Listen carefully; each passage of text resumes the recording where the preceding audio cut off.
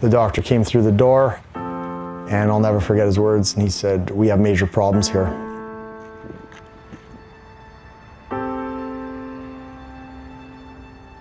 In my early 20s, I started to get like minor acid reflux. It wasn't causing me any like discomfort. I just take my pills and forget about it.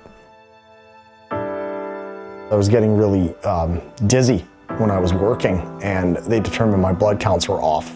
From there, they did a gastroscope, and they found a tumor in my esophagus. He said, "You have cancer in your stomach area." Now you're faced with that reality that I have cancer, and it's pretty scary. I had to endure 5 weeks of treatment. I was a mess, you know, felt like I had a bad sunburn inside my body from the radiation. It was just horrible.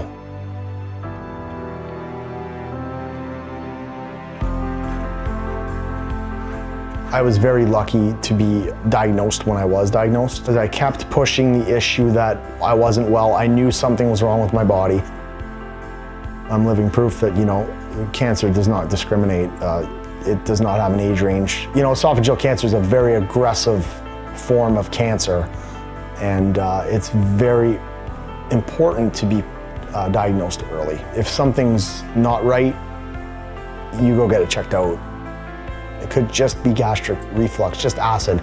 But you know what? If it's severe and it's burning and it's causing you discomfort, you make sure you get those tests done, because it could lead to way more serious problems.